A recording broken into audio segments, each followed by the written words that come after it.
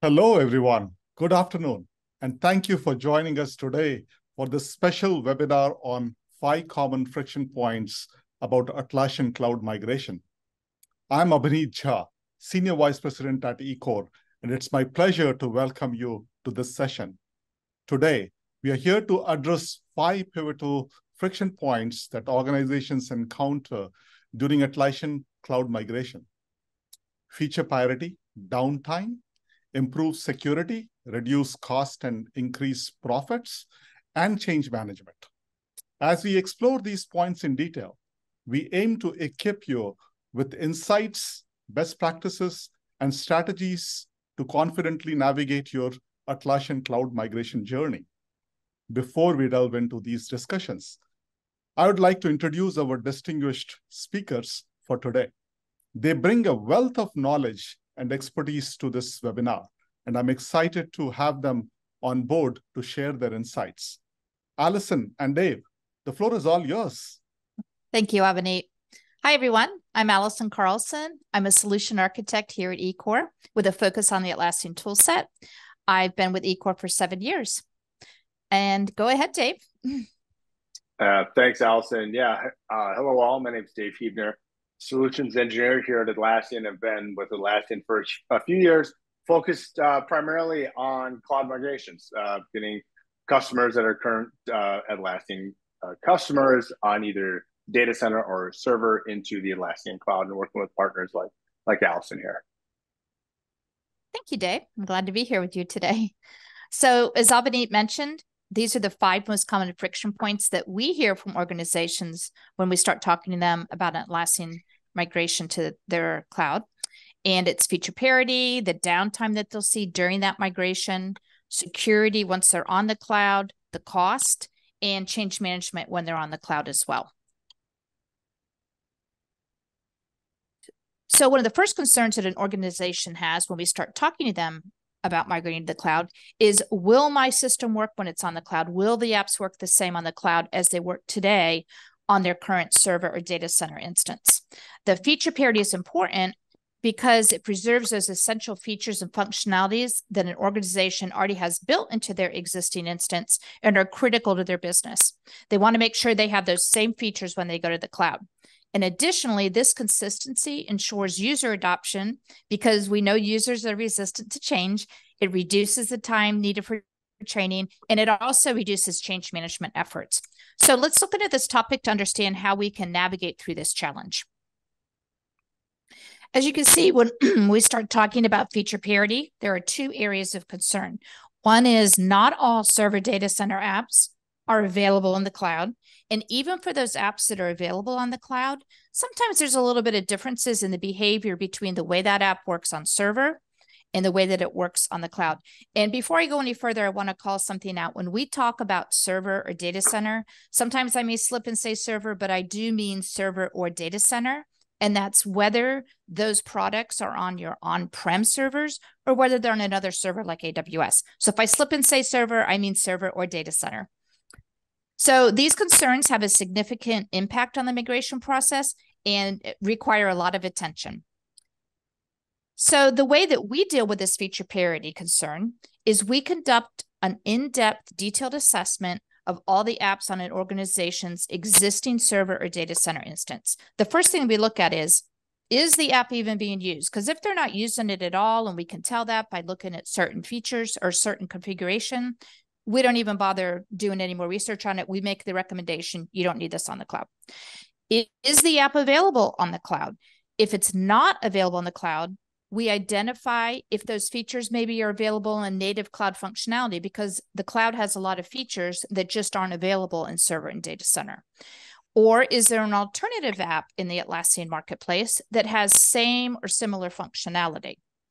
And if the app is available on the cloud, we check to see, are those features the same or are they different? Because maybe that app doesn't even need to be put on the cloud. It can be replaced with native cloud functionality.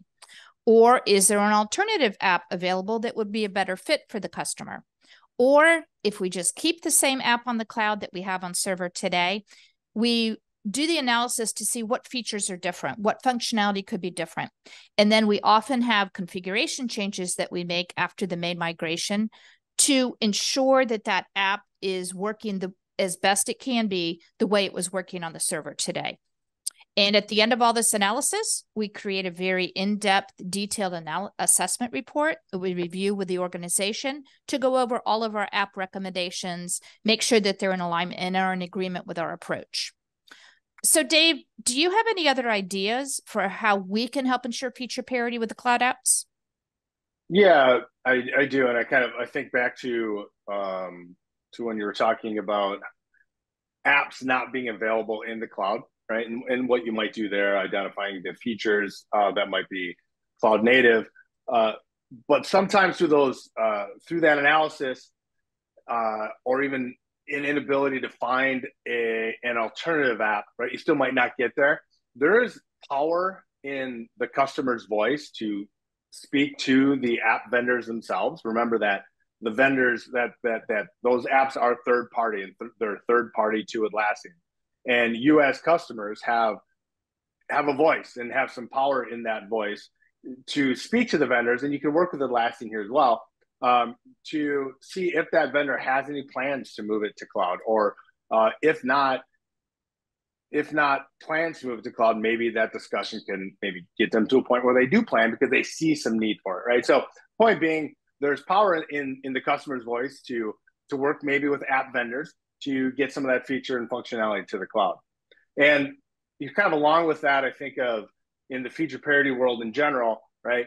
The opportunity to look at a move from your on-prem, again, server or data center, to the Atlassian cloud as more of a migration, or more than a migration, rather a transformation, right? So you have the opportunity then, you as customers, you as Atlassian users, to really look at your workflows and the way that you're leveraging the different Atlassian suite of tools to run your business, right? Take advantage of new cloud functionality and new cloud even products, right? To really transform your business. So it's not necessarily just this, I'm doing this here on-prem and I want to migrate that to cloud.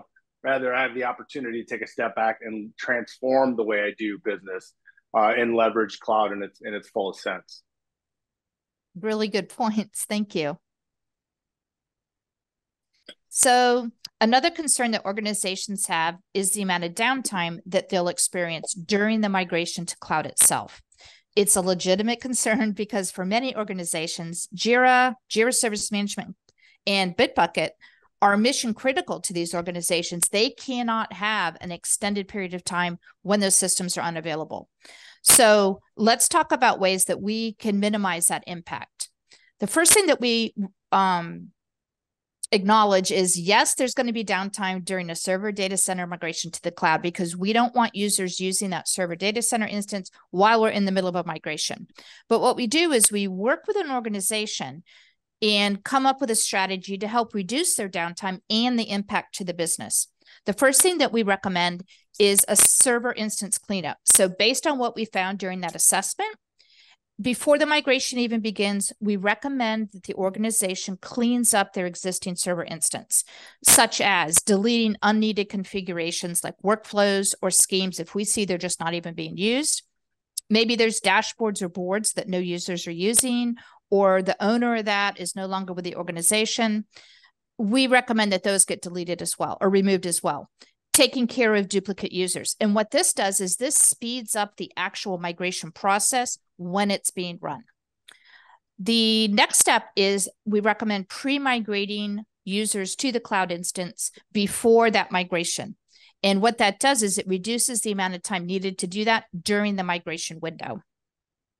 And the last one, very important, I cannot stress this enough, is performing a complete test migration. Sometimes it takes more than one time. It's a test cycle. If there's something that's unexpected encountered, we work through those issues, and then we do another migration to make sure that the test migration is going smoothly. This comprehensive testing identifies any problems with the migration process or any unexpected issues before we do this in production. It allows the migration plan or runbook that's been established to be validated prior to the production one. And lastly, it provides a really good estimate of how long this is going to take when we do this in production. And that's something that we know is very important to organizations so they can plan for their notifications to their users what that migration window is. So how do we tackle downtime? While the test migration cycles are done during the business week, from a test server to a test cloud, for production, we schedule those migrations to the cloud over a weekend to limit the impact to the organization's business. Typically, we do Jira one weekend, Confluence another weekend to ensure that that migration is complete within that weekend before the weekday starts, and limit the impact to the business. Dave, do you have any other thoughts on how we could mitigate downtime? Yeah, you know, we spoke about this earlier, right? Where when we first started talking about downtime, I thought, okay, we're talking about the system going down, not migrating the downtime. Not mitigating the downtime of a migration and the plan that you put in place to like mitigate the downtime as you move from your on-prem into cloud. So that got me thinking about, right, the value of cloud and how that downtime, the risk of downtime once you're running your business in Atlassian Cloud, you know, is reduced significantly, right? So I think of the unplanned downtime that unfortunately I've had some large customers have to live through when their on-prem, and in this case was a large data center installation of, I believe it was Jira and Confluence, you know, went down at a very critical time, right? It went down due to, at that point, it was a database server that got all out of line and out of whack, and it took the whole system down. Tens of thousands of users running an on-prem Atlassian installation were down in a very unplanned and chaotic manner, right? That type of downtime is no longer a concern, or it's much less of a concern as you move into an Atlassian Cloud, right? So in this case, if you are able to kind of mitigate and plan a little scheduled downtime to get from on-prem into the cloud, your overall outlook and emergencies and fire drills of business critical systems going down is dramatically reduced. That's a really good point. So we went from a concern with how do we mitigate downtime during the migration to thinking about unplanned downtime with the current server data center instance. So now we'll actually see less downtime with the cloud. Exactly. Okay. Yeah, and you know, yeah, it's perfect, right? We think about how we get there and how are we reducing that. You know, there's never a 0% chance of downtime, right? That's why I make sure to say far less, right? But how are we reducing that, and how do we promise that back out to our customers? It really is that resilience in the Atlassian Cloud, resilience at scale, and that points all back to our infrastructure, right? It's enterprise grade infrastructure that is run at AWS, managed by Atlassian, right? So it's a resilient Atlassian Cloud hosted in AWS, and it's built and operated in a multi-tenant microservices environment. So what does that really mean? Well, it points to that enterprise grade architecture, which then allows us to really provide the reliability that enterprise customers are reliant upon. Again, they're running business critical systems and making very important decisions based on the tools that they are allowing Atlassian to host in our cloud, right? So the high availability that comes along with that, the high availability within that reliable infrastructure and failover become paramount. Data recovery, right? The ability to roll back to it should there be an unforeseen catastrophic event, right? The ability to roll back and recover data from the Atlassian Cloud, right? Embedded within AWS comes along with it. And the SLAs, right? Different numbers of nines based on the SLA policies that might be subscribed to, whether it's a premium or enterprise subscription, but the SLAs are in place there, again, on that AWS backbone. And then taking it further, right, we'll look at that performance, right? You need that enterprise level, enterprise scale performance. Instead of, if you're running on premise, right, whether it's a server or a data center that you host, maybe in your own walls, or data center environment installed within another service provider like AWS, right, you really look for that performance. In your current state on-prem, you have to manage, you have to scale up and down yourself.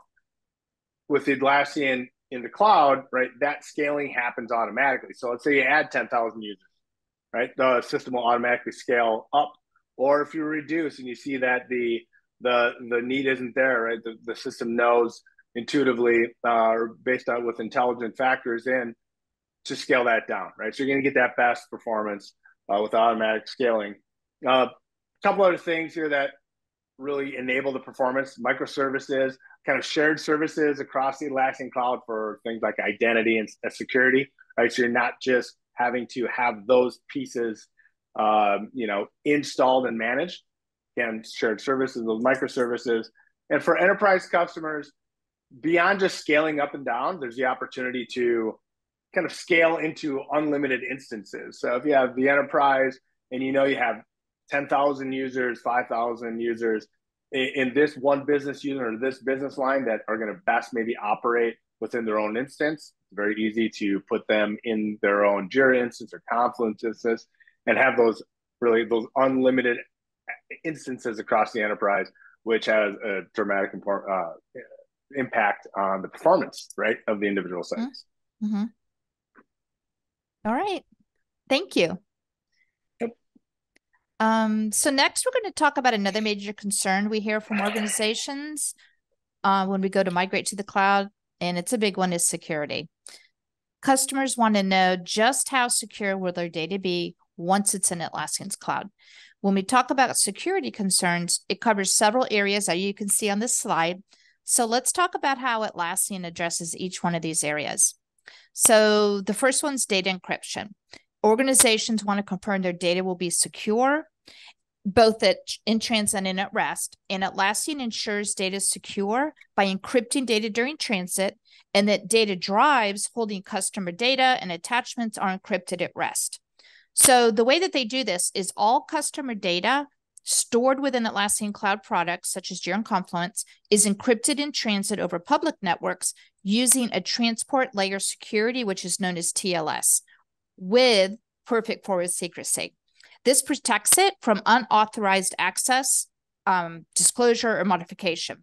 And their implementation of TLS also enforces the use of strong ciphers and key lengths. We're supported by the browser. The data drives holding the customer data and the attachments uses full disk industry standard AES 256. And AES is Advanced Encryption Standards.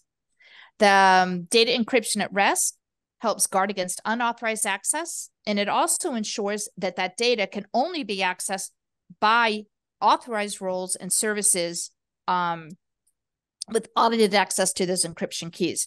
In the final area, Atlassian uses the AWS Key Management Service, which is known as KMS, for key management. So this encryption, decryption, and key management process is inspected and verified internally by AWS on a regular basis. So that's a good thing.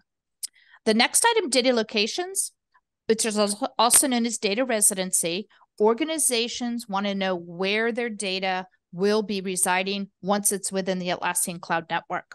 So some organizations have specific requirements for data residency. We hear a lot from companies in the United States that have a requirement that that data that's on Atlassian Cloud will be on servers that reside within the United States. So Atlassian offers this data residency for all their cloud plans, standard, premium, and enterprise, so that an organization can specify where their data is located. The next area here, the customer data separation.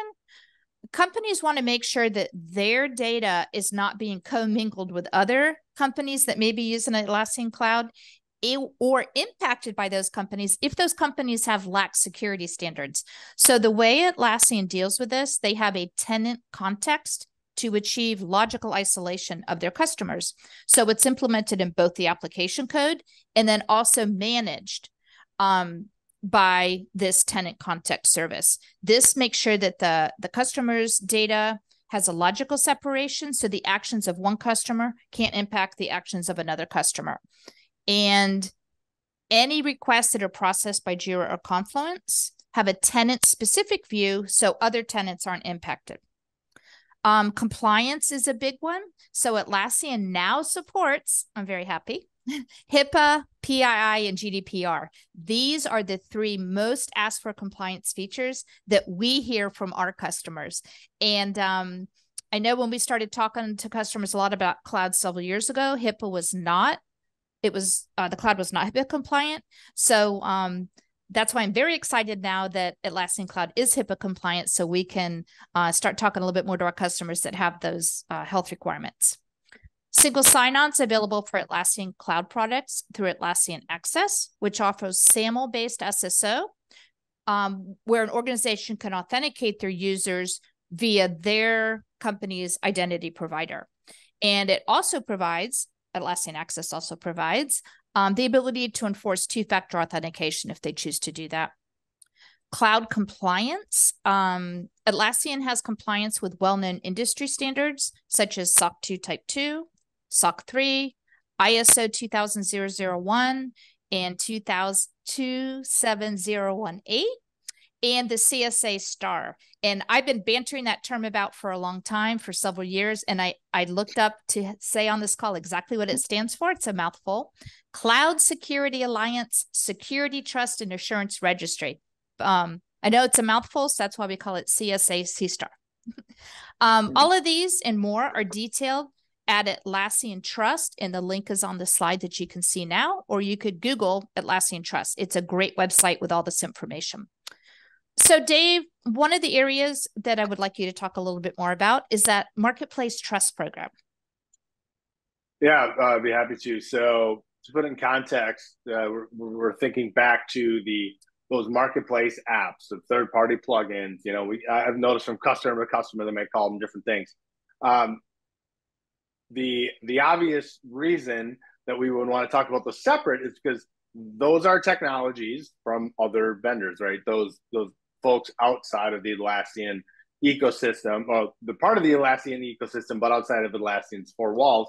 So our customers then question the level of security requirements that we put on them, you know, on those third-party apps, and what they've implemented themselves. So we do have a trust program in place specifically for those marketplace vendors.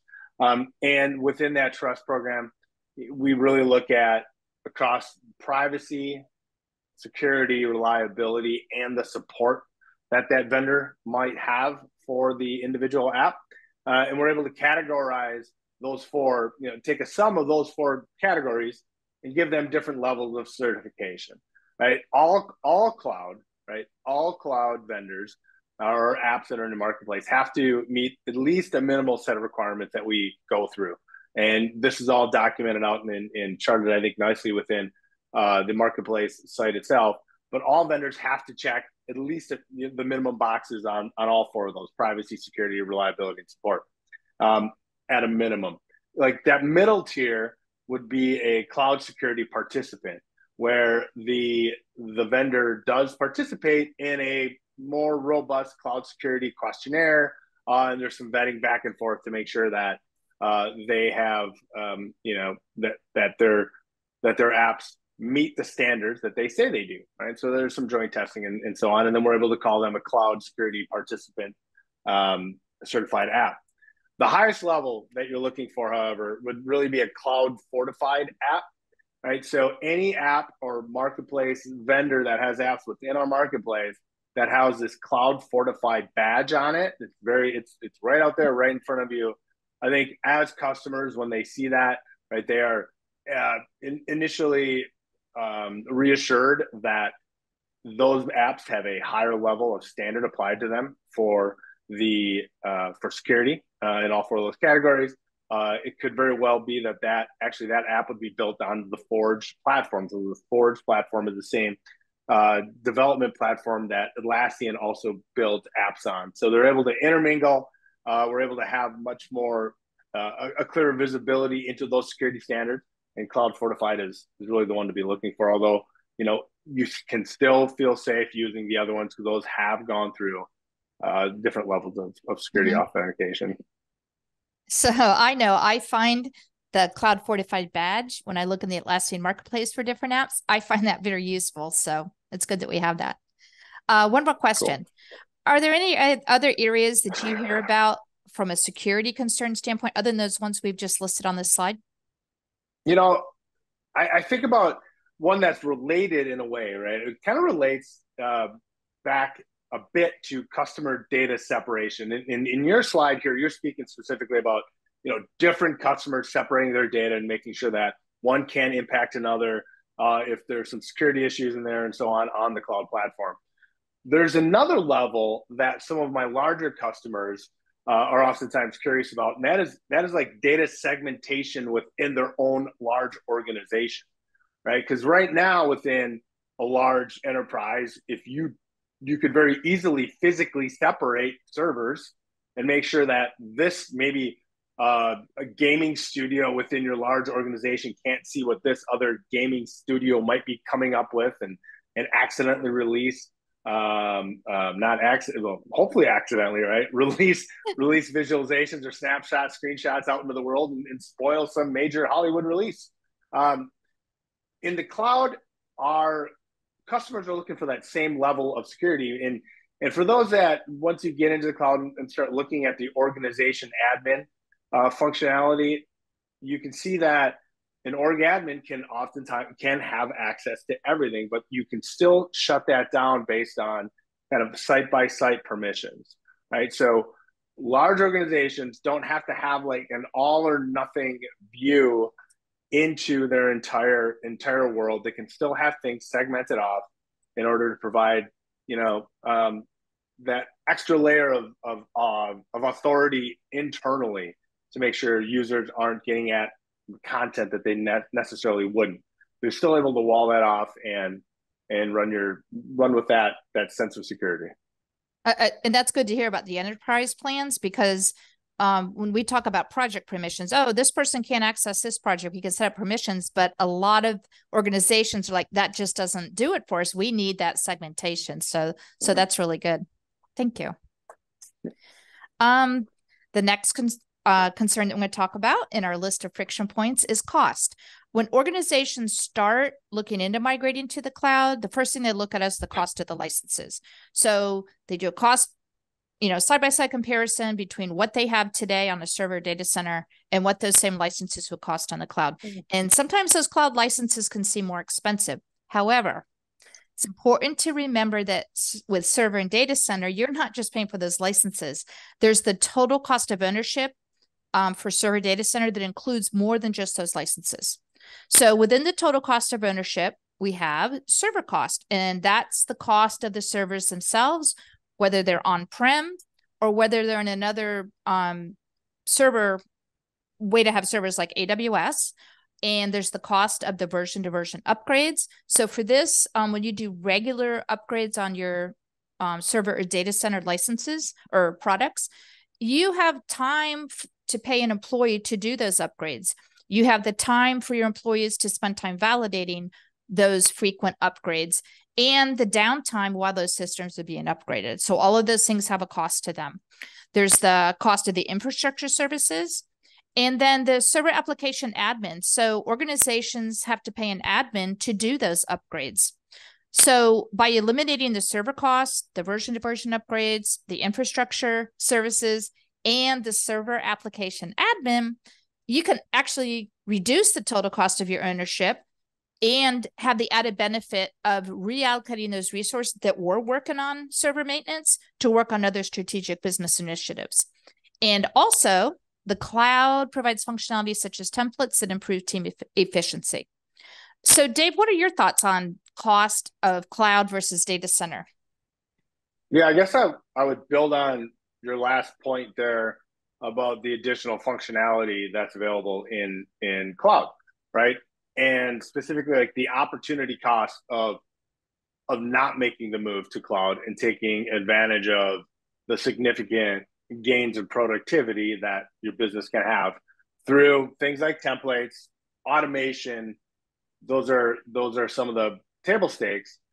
But even beyond that, as we continue to develop in the world of AI, right, and artificial intelligence, or specifically we like to call it Atlassian intelligence, right, generative AI that can help generate stories from Jira epics, can start to generate, test cases from user stories and so on, right? So that's the way Atlassian is thinking about that general topic, among other, kind of other areas of intelligence, in the direction we're heading. And that's only going to happen in the cloud, right? There's not going to be a retrofit of AI and somehow we're going to inject that into the data center with with allowing an external connection and stuff like that.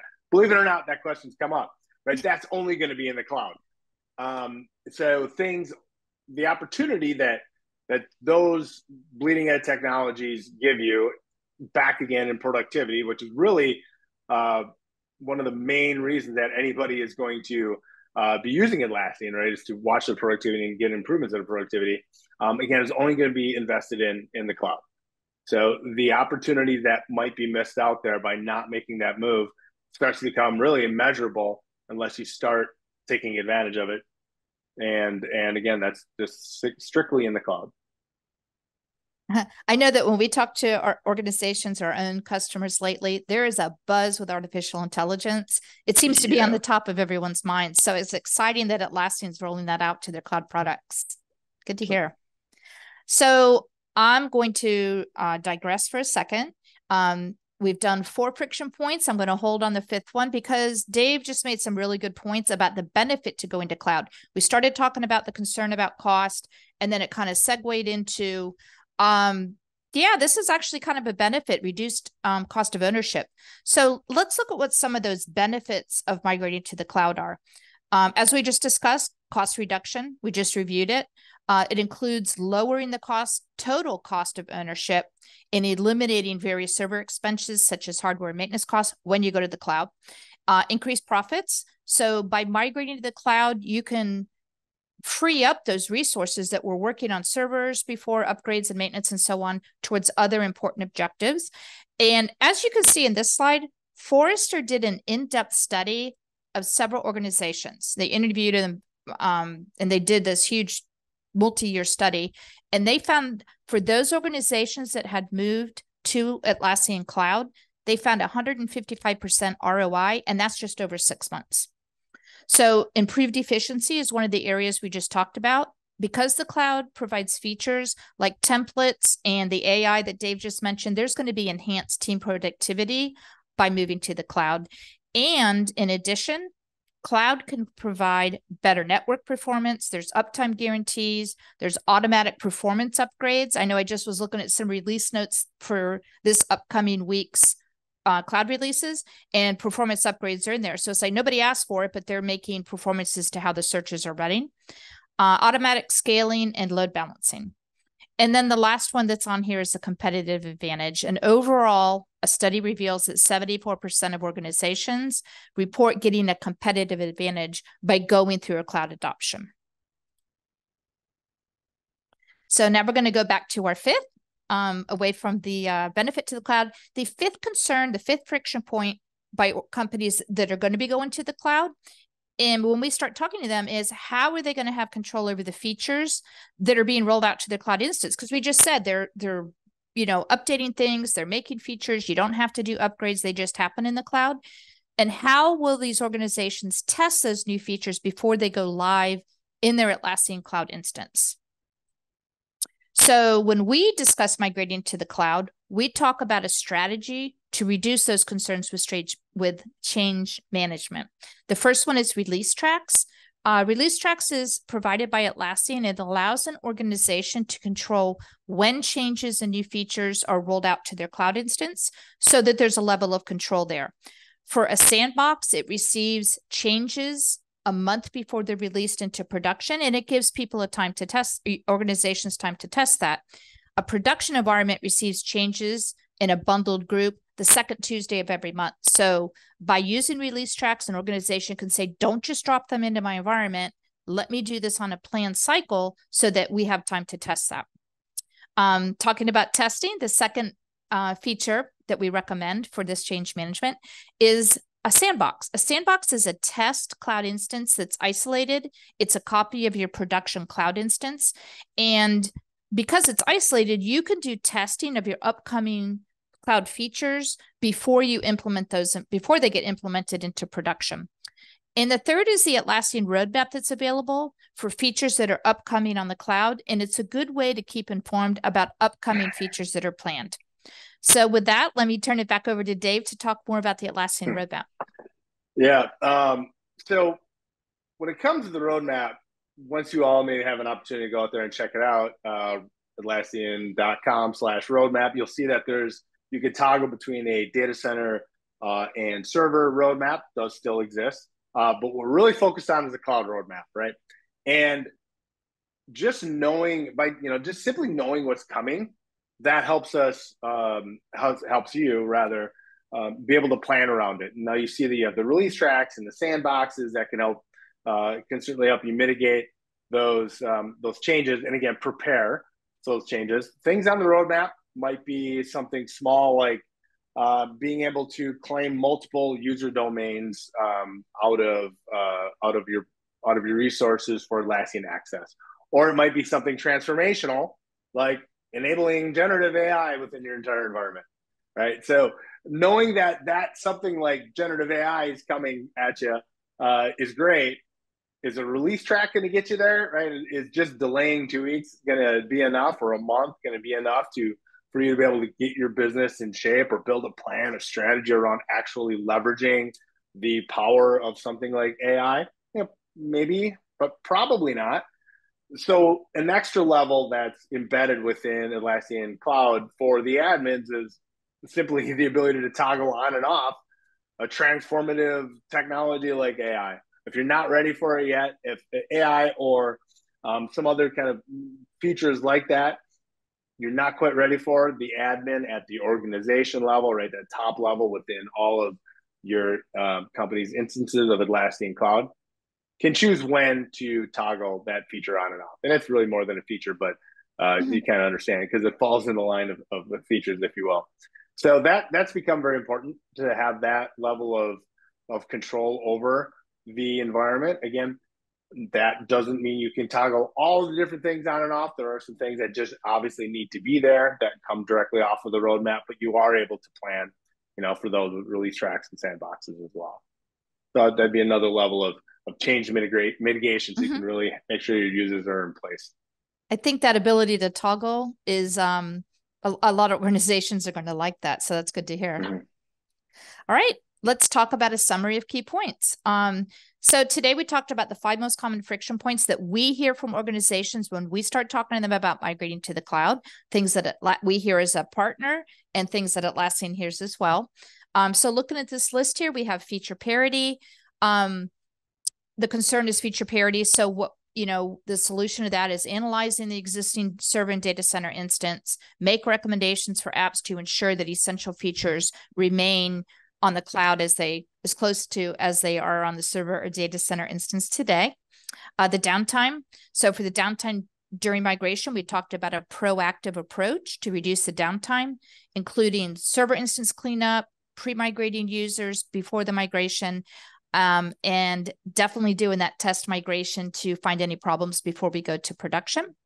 For security, we looked at a lot of points, a lot of concerns within the security realm and ways that Atlassian Cloud addresses those, such as data encryption and compliance with certain regulations. We reviewed how the cost of server and data center is more than just the cost of licenses. So once we looked at that total cost of ownership, cloud could be a lower cost solution for an organization and increase profitability because of the different features and productivity items that are available in the cloud.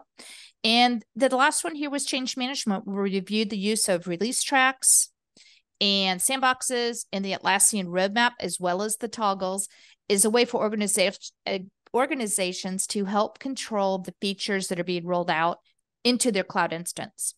So this wraps up the presentation portion of our webinar.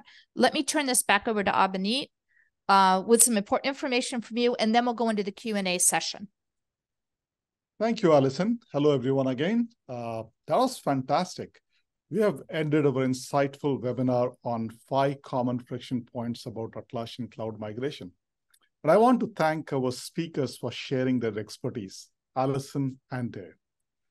Before we wrap up, I have a special announcement for everyone who joined us live today. We're offering a free mini assessment exclusively to our live webinar attendees today.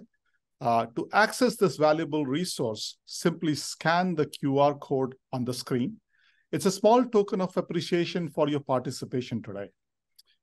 As a global Atlassian partner, we from eCore take pride in our role as cloud specialized partners. We are dedicated to helping organizations like yours leveraging the power of Atlassian solution to drive success.